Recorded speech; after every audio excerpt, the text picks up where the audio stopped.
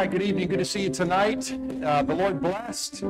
He blessed. We could use some rain. We got some rain before door knocking, and it brought the temperature down. And we had a splendid night. And Stephen and Brooke took one for the team. They didn't, but that's the way it works sometimes, right? Here's what I want you to do. If I can ask you to do this, I think the Lord blessed today. And Stephen may not be right with God, but it's but we've never had good success in Fairfield Point visiting. And what we've had is a lot what you've had. You've been there before. That's consistent, isn't it? Tonight there was tenderness. I beg you, pray for Fairfield Point. Here's what we're going to do on Wednesday nights, and we're going to do some things on Saturdays. By God's grace, I'm asking that God will help us to glean that apartment complex children, and we want to teach them the gospel, want to see these children saved, want to rescue them. And the prayers of God's people make a difference. I'm begging you, if you could just think about this when you pray for Vacation Bible School, that I want you to pray that the Lord will tenderize and prepare and do some plowing before we go in there. Tonight was different. And I know what you experienced, I'm teasing, was the way it's been. I've been gun shy going back. Tonight was different. I praise the Lord for it, and it's just His goodness, and so we're excited about that. And so let me tell you what's going on here. 2 weeks from tonight, we'll have Noah Wilkerson. Noah Wilkerson going to Mozambique will be here. Noah Wilkerson will be here 2 weeks from tonight. 3 weeks from tonight, we will not be here. 3 weeks from tonight, we'll be up at West Harrison, Indiana for junior camp. 2 weeks from tonight, Noah Wilkerson. 3 weeks from tonight, we'll be up at junior camp, and I'll be preaching, so if that makes you stay away. But we'll be up at junior camp 3 weeks from tonight, 2 weeks from tonight, Noah Wilkerson to Mozambique. And then, just 5 weeks from this past Monday, 4 weeks from this coming Monday, Vacation Bible School. And then we've got junior camp coming up 25th to the 29th. So what's that? See Deb, for registration and all that stuff. So that'll be good for her to kind of be help us figure out, will we have enough in the shuttle? Do I need to get a trailer for all their luggage, or will we have enough to fit the luggage in the trailer or in the shuttle? All that kind of stuff. So I'm excited. One reason I'm excited. This young man, David Estrada. I said, are you related to Eric Estrada? How many know Eric Estrada? He'd never heard of him. Eric Estrada's on this old show called Chips. Yeah, you remember that? He'd never heard of him, but he's only like 23 years old. So I said, I didn't think he would. But David, he was just tender from the minute he opened the door. And I said, do you have any children ages 4 to 12? He said, no, but my wife's pregnant. He was all excited about it. And he's going to let me have a Bible study with you. Dead serious. And so we exchanged. And he did something that's unique. So I'm pumped. So I'm excited. It's good. And he said, well, let me go get my phone to make sure that you got the right phone number. And he said, yeah, I got it. And he showed me. That makes my day, because, I can tell you how many people give me some number that doesn't exist. And but anyway, I would love to see this young man. His name's David. His wife's Natalie. And I told him, I said, you want to be a great dad? I said, you need to know the God of the Bible. I said, anybody ever taught you the Bible? He goes, no. I said, that's what we do. And I'd love to do that. So what a thrill tonight. That's just the goodness of God. And there was some tenderness, but what you experienced, I feel so bad. But I'm excited, and he took one for the team. It is. When we spread out, right, I say, oh, God, if somebody's going to have a bad night, let it be Stephen. He's more spiritual than me. And God answered my prayer. And so anyway, ramble. I'm pumped. I'm excited. You pray for David and Natalie. And then Deb's got a Bible study with the young lady tomorrow night from tonight. Faith comes by hearing by the Word of God. We are to be teaching, right? So, and maybe it's one and done. But maybe they'll give us 2, 3, 4, 5, and we'll see.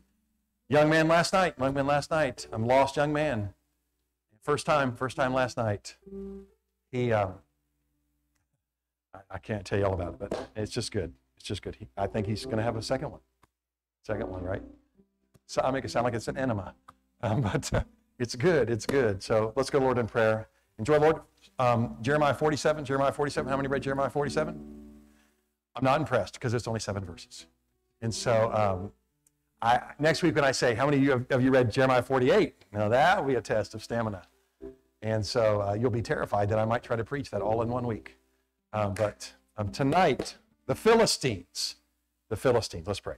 Father, I don't want to be such a flake that I'm excited. Father, I saw your hand tonight. This is a complex that, Father, we should reach.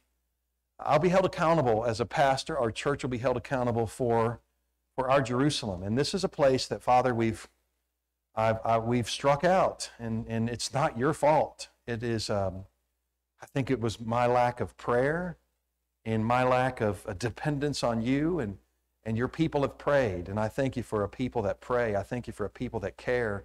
Father, we need to be reminded all the time. Prayer is not some magic foo-foo dust. I don't want to treat it that way, Father. But Father, it's us submitting to you and understanding nothing will be accomplished without you. And you bless tonight. And Father, I do pray that you'll help us to reach the children, that you'll help the children understand the simplicity of the gospel. Father, I pray you'll keep children from false professions, that they would not just do some act, but it would be faith, belief from the heart that only comes from you. Father, I pray that you'll bless. It's a big deal, and I pray that we'll take it serious. I think we are. I thank you for the good night tonight. I'm encouraged. Thank you for smiling people and people that are tired. They've been up all day working hard, and I pray that you'll refresh their souls just with truth, and they're going to see that you're the same God from Genesis 1 to Revelation 22, and sometimes we view you differently in those first 4,000 years of history, and I think that's because we don't really give the breadth of your long-suffering and patience. Father, I pray tonight that you'd be glorified, you'd stir our hearts, that Jesus would be our priority, Jesus would be our passion, that we would live for him, and he would be the love and passion of our life, not in some weird romantic sense, but Father, in a deep burning of our heart, that there is one and only one that we live for, and that's you and your Son. Father, bless this night. Thank you for a people that I can serve with. In Jesus' name, amen. Amen. It's good to be with you this evening. Let's stand together and sing.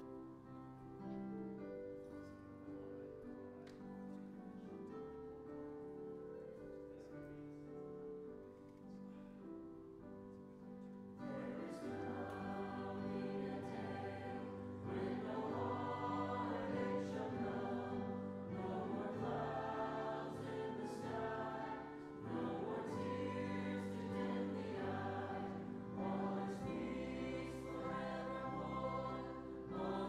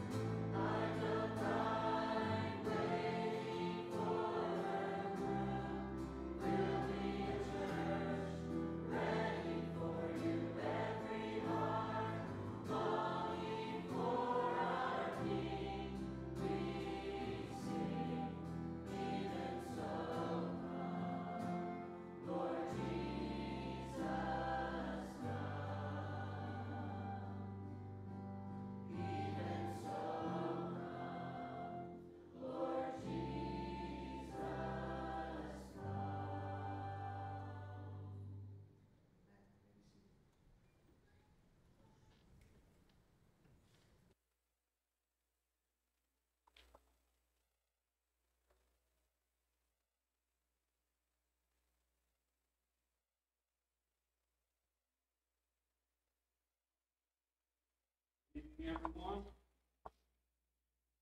Reading from the book of Deuteronomy, repetition of the law or repetition of the law.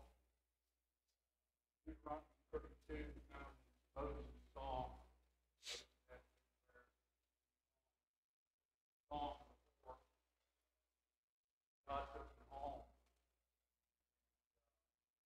I think tonight is seeing how God used ordinary people to extraordinary things.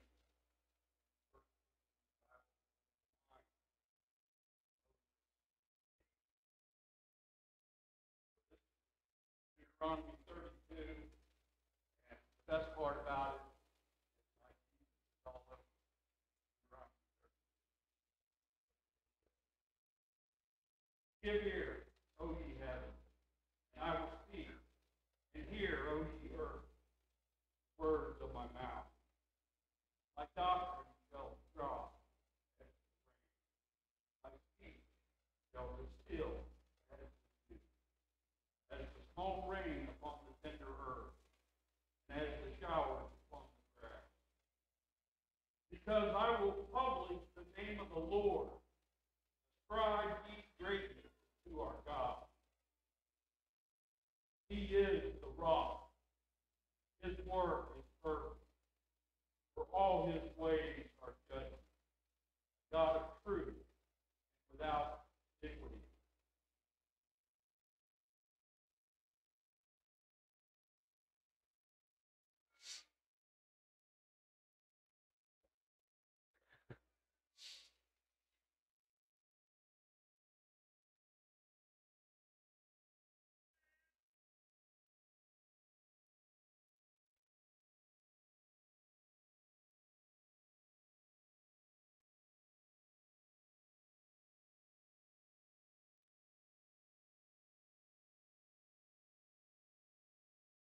He is the rock. His work is perfect. For all his ways are judgment. God of truth, without iniquity, just and right is he. They have corrupted themselves. The spot is not the spot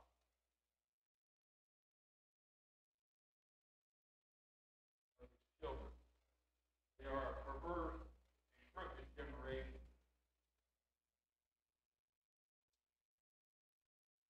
If you can see it up there, Lee, you can read. They have corrupted themselves. Their spot is not the spot of his children. They are a perverse and crooked generation.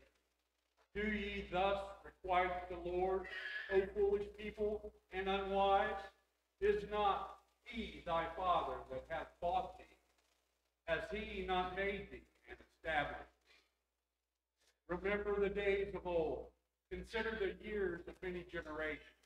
Ask thy father, he will show thee. Thy elders, and they will tell thee. When the Most High divided to the nations their inheritance, when he separated the sons of Adam, he set the bounds of the people according to the number of the children of Israel.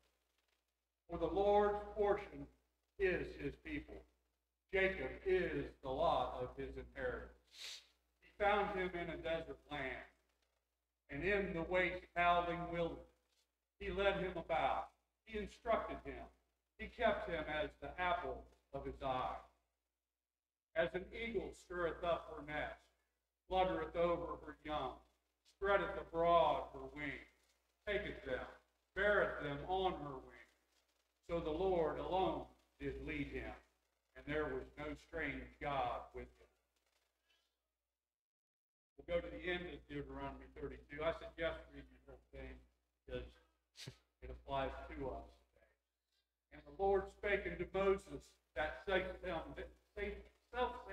day, saying, Get thee up into this mountain, Abiram, unto Mount Nebo, which is in the land of Moab, that is over against Jericho. And behold, the land of Canaan, which I give unto the children of Israel for a possession. And die in the mount whither thou goest up, and be gathered into thy people, as Aaron thy brother died in Mount Or, and was gathered into his people. Because ye trespassed against me among the children of Israel at the waters of Meribah Kadesh, in the wilderness of Zin, because ye sanctified me not in the midst of the children of Israel. That thou shalt see the land before thee, but thou shalt not go thither into the land which I give the children of Israel. Amen. Let's stand together and sing.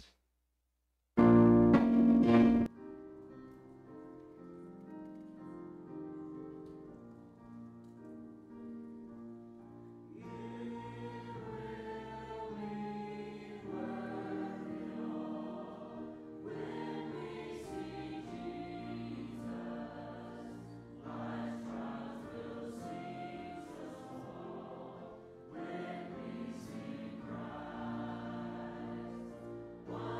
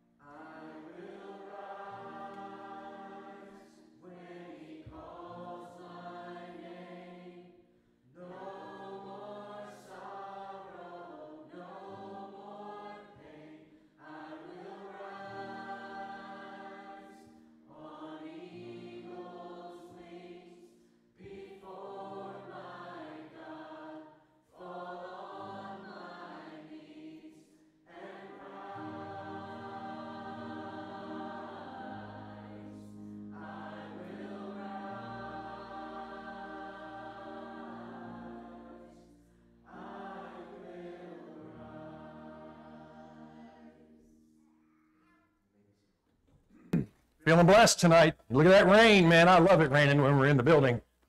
And God bless tonight. I am thankful. We had a plan, and he was so merciful and gracious and kind, and it is just good. So now, all those that went door knocking tonight, here's the plan for next week and the weeks to follow. So we're going to keep the teams the same. We might add some teams, so I need each of the teams to remember where you stopped, okay? And if you aren't sure what will be next, call me and we'll figure out what will be next for you. So Jacob and I, we're going to just stay that team. We know where we're at. We're going to pick it up from there. So Randall, you were with Ron. So we're going to keep those teams the same. You were with Afrandi. And so Deb, so we're going to keep those teams. And so then, boom, we're going to hit it a second time, third time. I would love for us to go through every door at Fairfield Point 3 times before Vacation Bible School. And what is very interesting is people are saying they're coming to church. People are saying they're coming to church. It's, it's good. We got some Bible studies. God blessed, and it was, I don't think I was misinterpreting. Would you agree we have not had good response from that apartment complex before? I mean, would you agree? It's just been cold, right? But the Lord was blessing tonight. This Saturday, 9 a.m. for the men, 9 a.m. for the men. Harbin Park, shelter number 11, Harbin Park, 9 a.m. We don't need to bring anything except little hunger, little humility. I need one more H. And hands. Hunger, humility, and hands, right? Hunger to eat, humility going before the Lord, and then hands to throw Frisbee golf. So that'll be this Saturday, 9 a.m. It'll be a great time.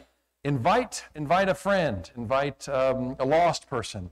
I will tell you, just hearing men pray is impactful. It's good, and I want you to experience what we experience on Tuesday mornings. It is a blessing. And I will tell you, if I wasn't the pastor, there'd be mornings I'd be like, pass. But I kind of feel like I probably shouldn't. And I love hearing these guys pray. And that's what we'll do Saturday morning. We're going to have some good fellowship, good food. Thank you for Randall coordinating this. Thank you for Jesse for helping out too. And did Linda get a hold of you? Sounds like we're going to have a lot of orange juice.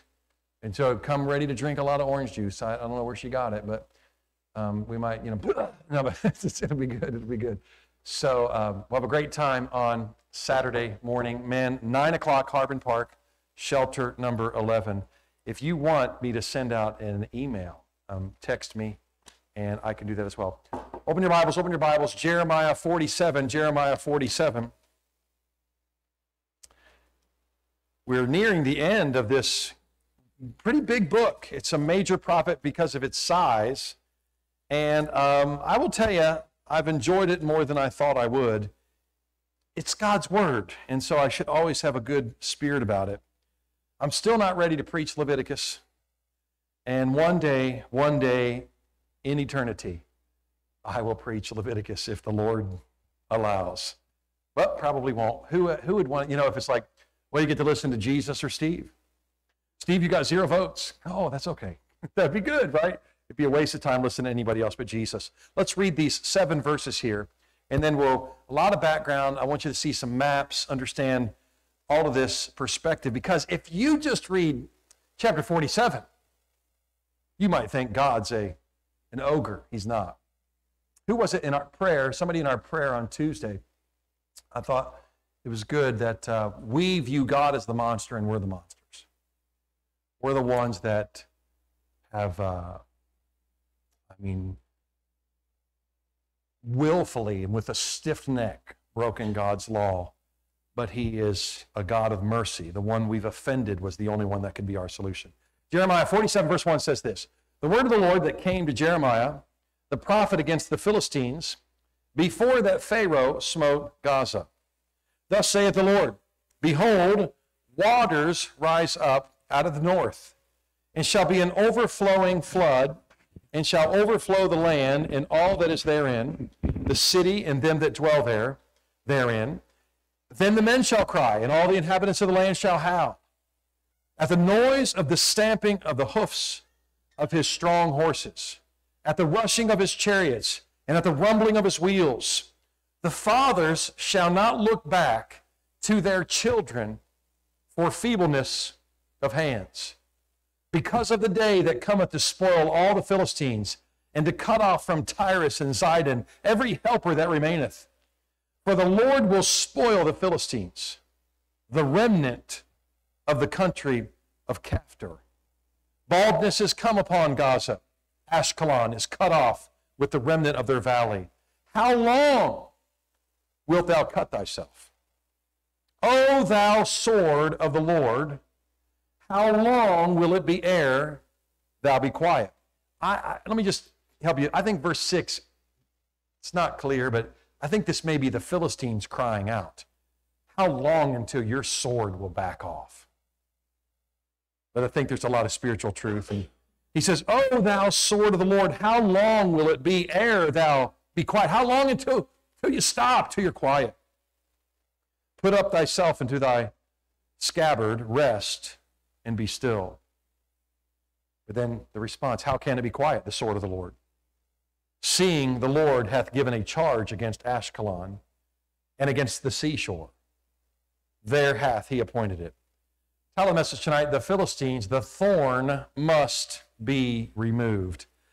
Not that there's a thorn in this chapter here, but I say this because the Philistines had been a long time thorn in the side or thorn in the flesh of Israel.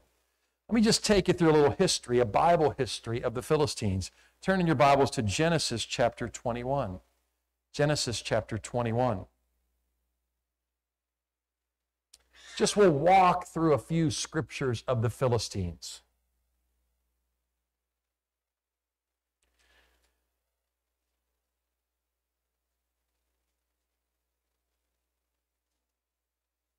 Genesis 21, verse 33, this is Abraham. It said it came to pass, wrong verse. In Abraham, Genesis 21, verse 33, and Abraham planted a grove in Beersheba and called there on the name of the Lord, the everlasting God. And Abraham sojourned in the Philistines' land many days. So this is roughly 2000 BC. So the first time the Philistines are mentioned, 2000 BC. By the time we get here in Jeremiah with this prophecy, ultimately that Babylon will come and destroy the Philistines, we're talking it is 1400 years later. So obviously when Abraham had gone and he sojourned in the land of the Philistines had existed for some time. But at least in 2000 BC, first mention of the Philistines. Look at Exodus chapter 13, verse 17. Exodus chapter 13, verse 17. The Philistines are mentioned again, and you'll remember this, many of you will, as God is taking them out of Egypt. If you remember Exodus chapter 12, there may be some chapters in your mind that trigger, I have more triggers in the New Testament, but Exodus chapter 12 is a trigger for me because it's the it's the Passover, instructions for the Passover, Exodus chapter 12, right? So Exodus 13, God, as they exit Egypt, look at Exodus chapter 13, verse 17. And it came to pass when Pharaoh had let the people go, that God led them not through the way of the land of the Philistines, although that was near. So the easiest place to go was through the land of the Philistines, for God said, lest peradventure the people repent when they see war and they return to Egypt. God was merciful, he was kind. Is there an echo with this? If it's only me, then I'm fine. So there's not, I'm going to try to move it down just a little bit. It feels a little hot. That's better for me. You can still hear me okay? Okay. It was just echoing in my own ears. I hate to hear my voice. And so, but Exodus 13, God was merciful and he was gracious to the Israelites. And we know this, they were kind of whiners and complainers. Welcome to the party, you and I that are whiners and complainers, right? We need to be grateful and thankful to the Lord. But he kept them from going through the territory of the Philistines. And he did this. So we're talking, roughly 600 years later after they were first mentioned at the time of Abraham. And so they are, God keeps them from that because the Philistines were warmongers. They were people that they were butcherous. They were somewhat brilliant in that they used steel ahead of their time when it would be called, the time of use of iron. And so they had steel, they had equipment, and they had blacksmiths, and they could do things that others couldn't. But they were a people of war. I want you then to look at Joshua 13. Joshua 13. Genesis, Exodus, Leviticus, Numbers, Deuteronomy, Joshua. Someone encouraged me recently, in their 60s, they memorized the books of the Bible. You should memorize the books of the Bible. That'd be a great place to start. Randall, I have printed 100 verses every Christian should know. I just need to fold and staple them, but they are sitting on my desk. So I'm one stage away from having them. I'll have them on your podium by this Sunday. 12 of them you need? Okay. I also have 100 verses every Christian should know. I made 25 copies. If you don't have that and you want to memorize some scriptures that will help you in your witness and in your love for the Lord and truth, it's by topic. It's the best. I didn't create it. When I see something good, it's not copyrighted, I will search and reapply and I'll steal it. And so it's fantastic. You should use it as a tool to hide God's word in your heart. So freebie, Joshua chapter 13, verses 1 through 3. It says, now Joshua was old and stricken in years. And the Lord said unto him, thou art old and stricken in years. The Lord's a straight shooter. And there remaineth yet very much land to be possessed. This is the land that yet remaineth. So Joshua's about to die.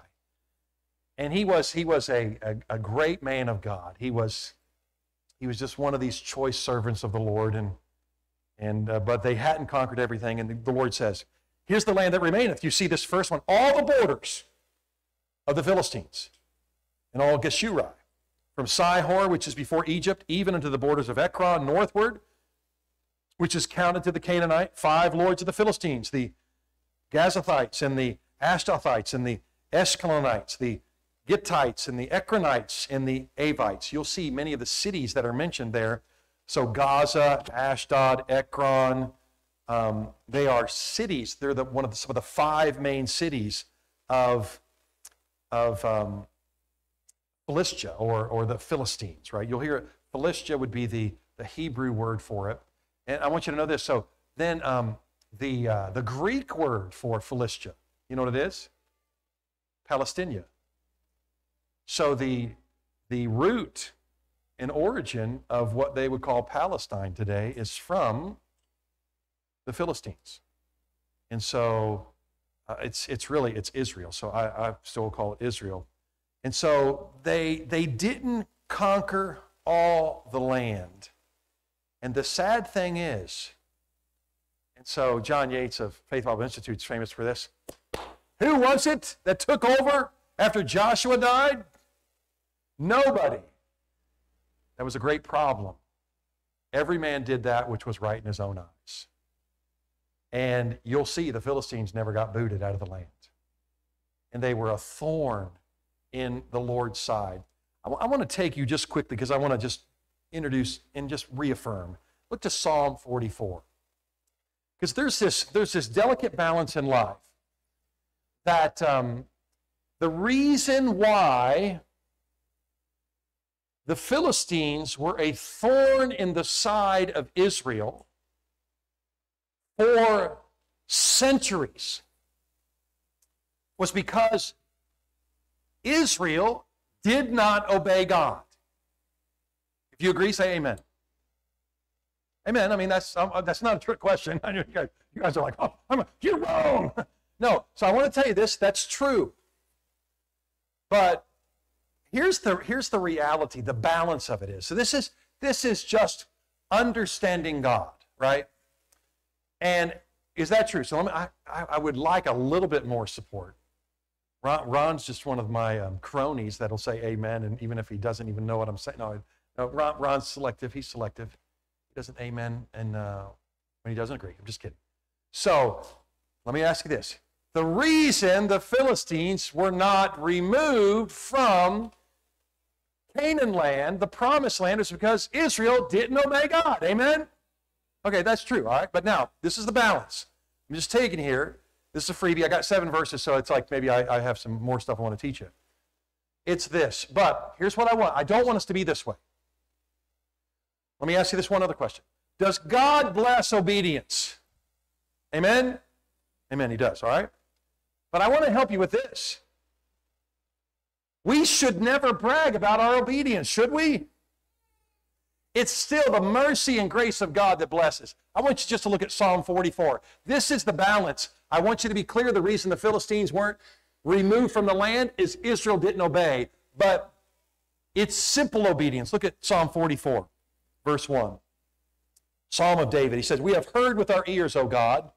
Our fathers have told us what work thou didst in their days, in the times of old, how thou didst drive out the heathen with thy hand, and plantest them, how thou didst afflict the people, and cast them out.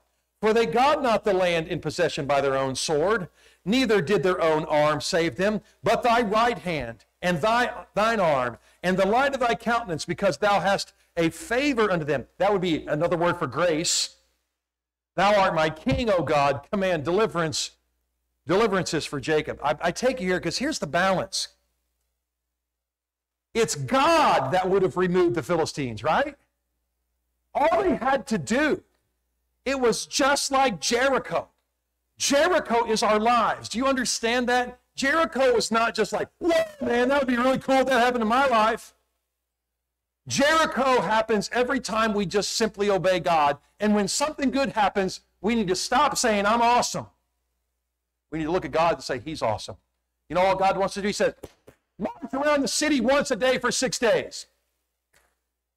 Okay? And on the 7th day, I want you to march around it 7 times, and then I want you to blow the trumpet, and I want you to shout. Seems kind of a little bit goofy, right? I mean, if you're a man, it's like, no. And then the walls came down flat. I want you to know this. This is to be an encouragement. You don't have to be Superman. You don't have to be Superwoman. Just obey. You know what Israel didn't do? They were afraid of the Philistines. And they were a formidable foe. They had impressive weaponry, far advanced beyond their time. And they were ruthless. And that's part of the reason why we see Jeremiah 47 is God is judging them for them being a thorn in the side of Israel for centuries. But I want you to remember this. All Israel had to do was go in faith in God, and they would have their swords. But it's God's arm, it's God's strength that will defeat the enemy. I want you to remember that. All we are asked to do is obey. Can anyone in this room save anybody? No. But God said, obey. I want you to preach the gospel. I want you to teach my word. I want you to go, and I will bless. And so we got to be careful. If God blesses, let's make sure he gets all the glory. He gets all the credit. And it's just good, right? It's why I particularly like us praying more consciously and fervently and specifically for Vacation Bible School and for things we do, because I want us to make sure that we understand this. If something happens, it's because of God. All good things are from God. And I just tell you that because if only Israel had just obeyed, it would have been his strong arm that would have put a whooping on the Philistines, and they would have avoided all of this hassle for so long. I want to tell you that, just remind you a few things. Some of the most famous, if we'd had Sunday school, I could open it up. Some of the most famous, skirmishes with the Philistines. Probably one of my favorites is Samson, right? Samson, man, he put a whooping on the Philistines, right? He didn't conquer them, but boy, they feared Samson. And God was glorified even in Samson's compromised obedience. God was still honored. Probably there were 7 key battles. I won't go through those tonight. 7 key battles, the scripture list, with the Philistines. And so probably the most famous battle would be David and Goliath. And after David put a stone in the middle of Goliath's forehead and he fell flat and chopped off his head and took his head through the city. Israel then, it is so awesome. One day, if you can go to Israel, I was in the valley. It's a little bit different than you're thinking. It wasn't a hill on this side and a hill on this side. It was a hill this way and a hill this way, and you see the valley. And you know how it is with a valley, your voice does carry. Goliath's voice would carry. We probably were in the brook where David took the 5 stones. I think they load more stones in there because everybody brings 5 home. There's no way those are original stones, because we're all like, it's from the time of David. No, it's from a stone quarry just down the road. But it was probably the brook that David would have gotten the stones, because it was right along that valley. Wasn't that just cool? It was just cool to envision Israelites hiding out. B5 from Goliath coming down in the valley. And then David, little squirt. See, David is Jericho all over again, isn't it? Not by might, not by power, but by my spirit, saith the Lord. What did David do? He just obeyed. Watch us get in heaven and go, that's only the 3rd time I ever threw a sling. What? And we're like, well, that guy was practicing every day. I've heard that. Just every day. Who knows how many, scoundrels he might have just said, no, God guided that rock. And I think that's really what happened too, right? And he just obeyed. And then Israel, it emboldened them, and the men became men willing to stand up for God, and then God gave them the victory. It's probably the most famous of the skirmishes that they had. There's one more, but let me just show you. Let me show you a couple of. I want to show you a couple of. This one's a little. Can you see that? You probably can't that well, can you? This one. So this would be Israel. This is kind of back in the day. This would have been the northern kingdom, the kingdom of Israel. This would be the southern kingdom, and this is what would be called Philistia. Okay, and then we're going to talk in a couple weeks about Moab, and they're going to be judged by God, and the Ammonites going to be judged by God. And over here is Egypt. So let me take you to a modern map. So this modern map's pretty cool. So you'll see here, you've heard of the Gaza Strip, right? Well, Gaza was one of the 5 cities of the Philistines, right? And Gaza, the Gaza Strip's right down here, and that's where, if I do this and I do that right, you'll see here that the city of Gaza is right there, and guess what you see? That Gaza, the Gaza Strip's right here, right? The West Bank, bigger than you thought, right? And so this light color is Israel, and then here's over here, what is that? Jordan, our friends from Jordan. And so we've got Lebanon up here. So Lebanon, when you see Tyre and Sidon were seaports up here, and they would not come to the rescue of the Philistines, right? So now what's interesting, let me just help you see this, just a little background. Look at chapter 47, verse 4. Look at chapter 47, verse 4. It talks about the judgment. It says, but of the day that cometh to spoil all the Philistines, and to cut off from Tyrus and Zidon every helper that remaineth, for the Lord will spoil the Philistines, the remnant of the country of Caphtor. Well, the Hebrew name for Caphtor is Crete. So here's what's interesting.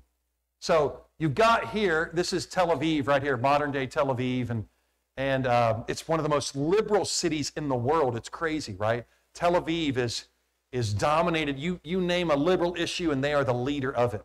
Well, about 600 miles west in the Mediterranean Sea is Crete. You got Cyprus about right here. You got Crete about 600 miles away. So it was Crete today is an island that's part of Greece. Is an island that's part of Greece. So the Philistines, apparently that was their homeland, but they came here and they came here, and this would be what you'll see as Philistia. And they had a key. Not only did they have the Mediterranean Sea and some key seaports, but it was a main avenue of travel that it made them wealthy, and they also took advantage of their power. But I just wanted to see this. I think this is always cool when you begin to see today's map versus yesteryear's map, and there is no remnant of the Philistines, though the word Palestine would be a derivation of that from the Greek word Palestinia that came from that as well. So one other thing. I want you to turn to 2 Kings, and then this is just background. 2 Kings chapter 18. 2 Kings chapter 18. This is one of the 7 battles, and this is the last battle that the Bible mentions. And so this would have been a couple of, let me see. It'd been a couple hundred. Let me see, Hezekiah. No, it wouldn't have been that long. It would have been, This is the last battle of the Philistines. I've got to go back and get in my head straight what the date was. This would probably be less than 100 years before this prophecy, maybe about 100. 2 Kings chapter 18, talking about Hezekiah. Hezekiah is just one of the great men of God, great kings, although he blew it his last 15 years. But look at 2 Kings chapter 18, verse 5. The last battle that's recorded in the Bible of Israel and the Philistines, but it doesn't mean that the Philistines weren't a pain in the neck. It says, he trusted in the Lord God of Israel, Hezekiah, so that after him was none like him among all the kings of Judah, nor any that were before him. What a statement. For he clave to the Lord. Oh, that this would be our description. And departed not from following him, but kept his commandments, which the Lord commanded Moses. This guy loved the Lord and loved his son, Jesus Christ, the Messiah that was to come. And the Lord was with him, and he prospered whithersoever he went forth, and he rebelled against the king of Syria, and served him not. He smote the Philistines, even unto Gaza, the borders thereof, from the tower of the watchman to the fenced city. This nemesis, this enemy of Israel, Hezekiah, not only did he rebel, remember the great story of Sennacherib, and 185,000 soldiers were killed overnight by an angel of the Lord. And not only did he rebel against them and they mocked him, but he also then addressed this thorn that had been in the side, and the Lord recognizes that as well. So that gets us to Jeremiah 47. That background, we could have gone through all the battles. We could have gone through even, there's written history about the evil, about the butchery, about these men, particularly men because they were a warmongering nation, right? They had three gods. They had three gods that they were adopted from other civilizations as well. So Ashtoreth was sort of the god of love, the god of war, and it just involved a lot of sensual acts and things. They had, let me see. I've got it written down. They had, we know the one. See if I can find it here real quick. So I've got them written down here. The three gods. And I had some stuff that was pretty cool that I can't find now. Let me see. The three gods. Oh, I was going to talk about them later, but I'm going to talk about them now. Dagon, remember Dagon was fun when they took the Ark of the Covenant. Dagon was the fish god. So, they were people of the sea, right? So fish were kind of important. So we need a god of the fish, right? So when they had the Ark of the Covenant, remember, then Dagon fell down. They put him back up. Boom, his palms fell off, right? And they got emeralds. Look it up. It's kind of interesting. And so it's just, so Dagon was the fish god, and then Beelzebub. Beelzebub is the god of the flies, right? And so I want you to know this. When the Pharisees said, he serves Beelzebub, it was the same God. Understand this. They were saying it was the god of filth. Flies are filthy, but why would they have a god of the flies? You ever wondered that? It was because flies were known to carry nearly more disease than any other thing on earth. And they said, we need a god of the flies to protect us from the flies. Tonight, man, did we see more flies? I mean, whoa, I've never seen so many. I mean, Jacob's being kind. He's like beating them off me when I'm trying to talk to people, right? And we saw a lot of flies. But we don't need a god of the flies. We have the God of the universe, and we trust the Lord with all that. But they hated the flies. They knew they carried disease, so they had that as well. Now let's look at, I think I've got 6 things, 6 thoughts tonight. 6 thoughts tonight that I want you to see from this chapter. And I have given you a lot of background because I intended to. The reason why I want you to see that God is not quick to judge, long-suffering. First introduction we see in the Bible is 2000 BC. We're talking now, this is about 600 BC, 1400 years later, and now it's just prophesied. And Babylon will come from the north and will destroy them. And we will not hear much from them anymore. But look at verse 2, if you'll see this when I say judgment will come as a flood. The Lord uses this. Look at verse 2. Thus saith the Lord, behold, waters rise up out of the north. And the waters would represent, in this case, the overwhelming number of soldiers and shall be an overflowing flood, and shall overflow the land and all that is therein, the city and them that dwell therein, and the men shall cry, and all the inhabitants of the land shall howl. I want you to know this. The flood and the flood of men that the Bible uses here, coming from the north, the flood has always been typically a source of judgment. We know the worldwide flood of Noah. Most people don't believe that, but I always ask people, I say, well, what's the highest mountain in the world? And I just went blank. It is Mount Everest. Thank you. It's like, I don't know.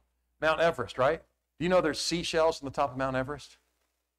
And I ask them, I'll say, how did they get those seashells up there? I said, can you believe that guys, when they're trying to climb Mount Everest, would take seashells up there to deposit them? And they're like, I didn't know that. I go, they didn't do that. I go, you know why there's seashells on the top of Mount Everest? Because the ocean covered Mount Everest at one time. I go, how in the world could the ocean cover Mount Everest? I said, the Bible tells us. There was a worldwide flood, and there's seashells everywhere. Why is it? Is it what is it? The brachiopod is the state thing, whatever you'd call it for Ohio. It's the state what? Trilobite? Okay, is that some kind of like sea animal? Okay, so thank you for that. Whatever, these people don't believe me because I could tell they didn't have a clue what I was talking about. But the trilobite is a sea creature. And what is it? The state fossil. It's the state fossil. Thank you for that. I was going to say, it's the state what? It's the state fossil because there's so many of them. Well, how'd they get here? In Ohio. We're all not like going, we're going to the beach today. That beach ain't near us. Okay, you guys are going, well, we're going to whatever, Lake Erie, or what's this thing over in Indiana, Brookville Lake. And they have these fake beaches there, right? It's like dud. But anyway, judgment will come as a flood. Judgment will come as a flood. And so he's telling them this, and I want you to understand this. When judgment comes, it is overwhelming. Second thing I want you to see, the warning will be heard. Look at this. God talks about this. Just pay attention. It says, and the inhabitants shall howl, at the end of verse 2, at the noise of the stamping of the hoofs of the strong horses, at the rushing of his chariots, and at the rumbling of his wheels. It talks about this. The warning will be heard. Are we listening? I want to tell you, I saw a headline today. When will we do something to make this stop? There was another shooting in Chicago on Monday night, July 4th. Terrible, tragic, awful. Those are warnings from God. Will you look up? Will you repent? Will you realize that you have left me? You've departed from me. You've moved away from me. Do you see, America? When you leave me, evil increases. But we blame God.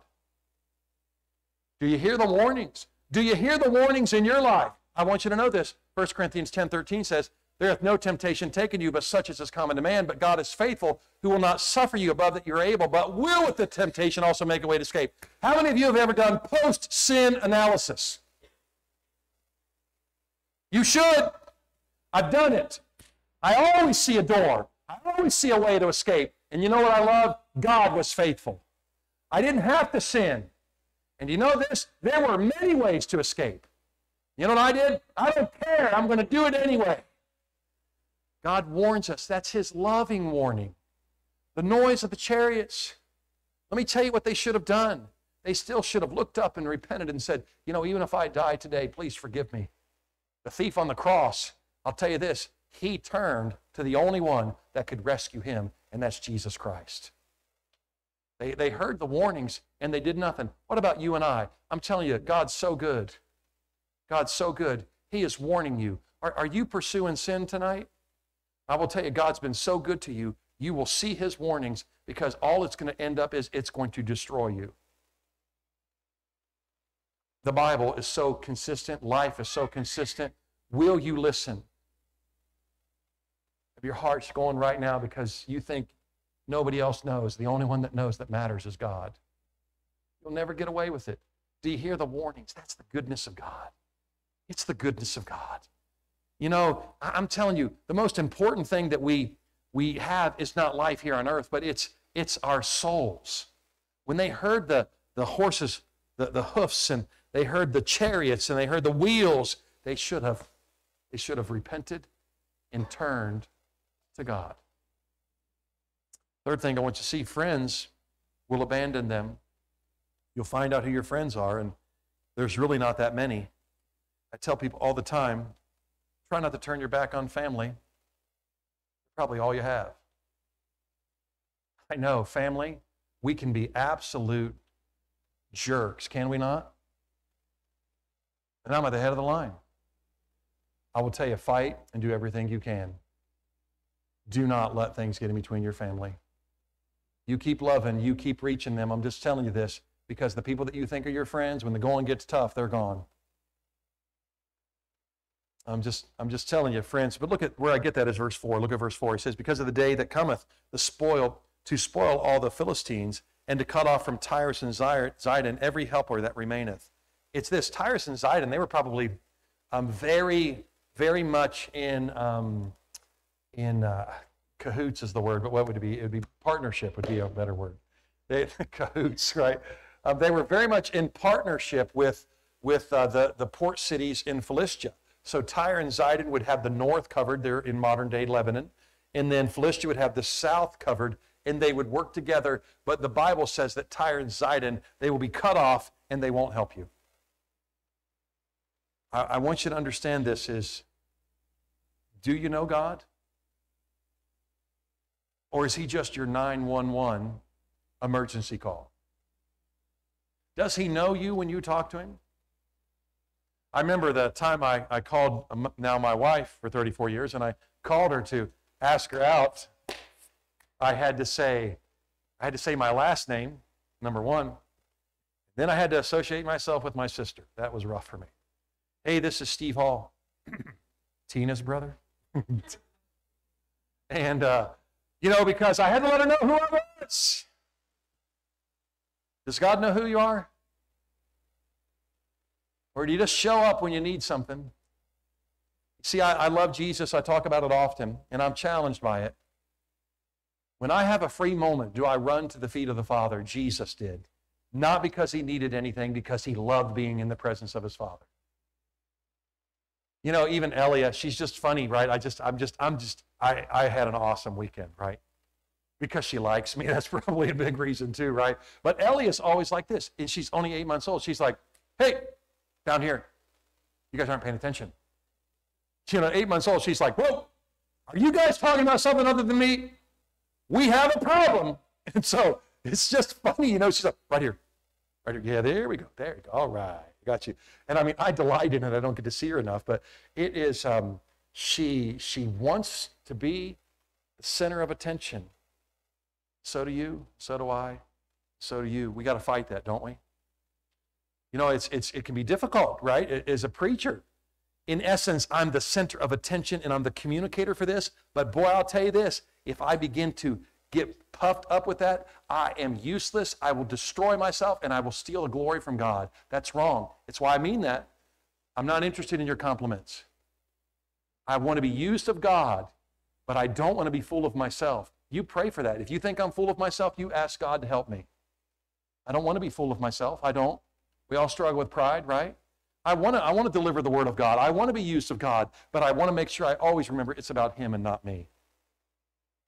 Fourth thing I want you to see is false gods cannot help. Look at this. This is in verse 5. Baldness has come upon Gaza. If you are bald tonight, Ron looks up. And no, but you are the only one that is truly Gaza-esque. But no, baldness was in history, you'll see this, it was a symbol of humility, right? And the men at this time, they would shave their heads bald in order to try to bring sympathy from their false gods.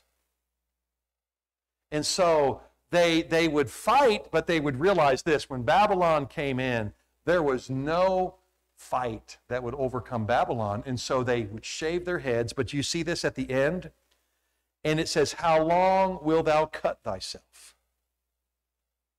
You see, they were cutting themselves.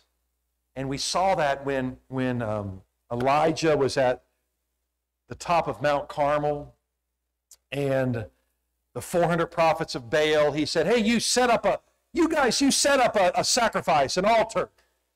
You go first. And the altar, that fire comes down from heaven, then that's the one true God. And the 400 prophets of Baal, good. Obviously, I think the prophets of Baal, they weren't as foolish as you think. They had seen the power of the devil. But you see, God would keep anything from happening that he doesn't want to happen, right? And so what did the prophets of Baal do? They began to cut themselves. And the Bible says, what's in 1 Kings 18? It says that blood began to gush. And they thought it would bring sympathy. And you got to love Elijah, right? I don't know. I probably shouldn't love this part, but when he's like, maybe he's asleep. Maybe he's traveling afar and he can't hear you. And so he mocked them. I've got to be careful because I think the Lord would prefer me not to do that. But I like it. Got to be careful. Because just because the Bible says it doesn't mean it's right. But he knew his God would deliver. I want you to know this. It's superstition. I want you to have the confidence in God. Just confidence in God. I'm okay if you have no confidence in yourself. But will you obey?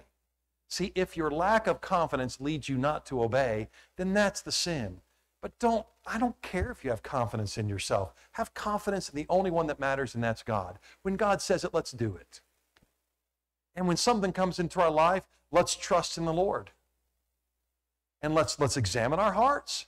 Maybe this is chastisement from the Lord. Maybe it's just a time to honor and glorify him. But let's not turn to anyone but God. It's important. What do you turn to? What do you turn to when the going gets tough? I've always wondered about this. I've always thought, why do I think this? I've always thought, what if I'm in a head-on accident? What would my last words be? Would they be crying out to God? I hope so. I think I've talked this recently, and I think I asked you guys before, if a plane's going to go down. If I have to die, I'd prefer to go down in a plane, no doubt about it. It'll just result in great benefit for my family behind. And, I'm not sure if I really want to know about it. We have 3 hours and 7 minutes before we're going to die. Just wanted you to know. That might be a little bit too long for me. But it is, I've always envisioned this. I thought, I pray I would. Would I have enough trust in God that if he put me on that plane, he wants me to share the gospel? Not by my power, just to share the gospel. Are you ready to die? If you died in 3 hours and 6 minutes, where would you be? Share the gospel. I don't know. I don't know what I would do, but who will I turn to in time of need? I will tell you, I've heard the conversations. It's interesting. My life's a little bit simple. It's just me and my wife, and so this the inflation. I don't feel the effects as much as you do. I pretty much just drive locally, and we're not buying tons of food, right? And so, but I tell you what, I hear it from you guys. You're feeling it. It's real. You're feeling the pinch. Who are you going to trust in? Going to trust in God? We called ourselves Hope Baptist Church because I was expecting these times to come way sooner, and I don't think we've seen anything yet. I want us to ask the Lord. These are just tremors. Ask the Lord to help you, but it's real. God cares. You know this? I love this. We prayed. I was with a family recently, and they said, "Would you pray about it?" They were a little gun shy about it, but I said, God cares about that. I said, oh God, help them. Help them with the times that their finances are tight, they're struggling. Oh God, help them. God cares about those things. You can take those things to him. He said, seek ye first the kingdom of God and his righteousness, and all these things will be added unto you. God cares. It's more real than I'd ever seen in my church life, in my life.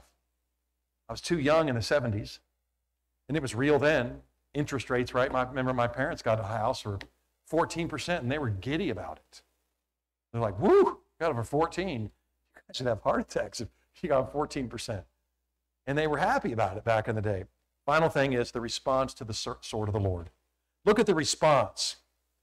And, oh, thou sword of the Lord, I think, maybe I'm wrong, but I think, and I'm not the only one to think this, I think this would be the cry from the Philistines. Oh, thou sword of the Lord, as he brings judgment. How long will it be ere thou be quiet? How long until you're quiet? Put up thyself into thy scabbard, rest and be still. They were only interested in escape, not turning from their sins. Real quickly, I've only got a couple minutes, turn to Revelation chapter 6. This mirrors what I think is happening here in the judgment of Philistia, the Philistines. Revelation chapter 6, verse 15 and 17. Revelation 6 is a shocking with the judgment of God and the horses and the devastation that occurs. And Revelation chapter 6, verse 15 says this, and the kings of the earth, and the great men, and the rich men, and the chief captains, and the mighty men, and every bondman, and every freeman, so everybody from top to bottom, hid themselves in the dens and the rocks of the mountains. I mean, judgment was coming. They just hid. And they said to the mountains and rocks, fall on us, and hide us from the face of him that sitteth on the throne, and from the wrath of the Lamb, for the great day of his wrath is come, and who shall be able to stand? Rather than, oh God, please forgive me. Oh God, you're the one that I've sinned against. Oh God, we deserve this judgment. I want you to understand this. Let's get right with God. He's not an ogre. He's long-suffering. I believe my life is a picture of God's long-suffering, his patience. I need to be more thankful. I need to do what's right. Final thought, just with this, the response to the sword of the Lord. Are you glad when God's word cuts to the dividing asunder of soul and spirit and highlights for you? You know what our average response is? If I came up to Liz and I said, you know, you have this problem. You would be like, your first response would be like, oh, that's bold. And your first response would probably be like, you don't know me. No, I disagree. You know, that'd be a normal response, right? I mean, but especially as within marriage, right? It's this. Set that aside. What about when the Bible cuts? How will you and I respond? When the Lord, okay, how will you and I respond? Will we just limp out the door? Rather be dead than obey? Or will we listen? Will we just respond and say, oh, will you stop? Will you stop? Will you stop? Or will we know our God is so good and you say, oh, Lord, if there's other things, please cut and remove. You see, God, all of his instruction is for our good. Yes, it's for his glory, but it's for our good. When the Bible cuts, let's respond with a yielding and a humble spirit before the Lord. Let's not be like the resistant Philistines. We'll see that in the Moabites. We'll see it in the Ammonites. Let's listen to God. Let's pray. Father, your people are faithful. And I believe, Father, I love their spirit. I think they've come to hear from you. Would you speak through our hearts? Would you just remind us that, Father, you are amazing. It was over 1,400 years before final destruction came on this nation that, Father, above most nations, they were surrounded by the truth of you. They weren't some distant nation. They were in the backyard of the Israelites. They knew of you. They knew Samson. They knew Jephthah. They knew Shamgar. They knew David. They knew the God of Israel. They rejected you, but your long-suffering was so patient. Father, I pray we'll see that, and that we will see you as a trustworthy God. Father, I pray that you'll heal the one that's the most discouraged in our room. And may they just see this. All I need to do is obey. I don't need to do something spectacular. Just the next step. And you're the God of the spectacular. We don't have to be. Just obey. And you're the one that gives the victory. May we have that simple faith. May we just simply trust and obey. Bless your people. In Jesus' name, amen. If you have any questions, you see me. You're dismissed.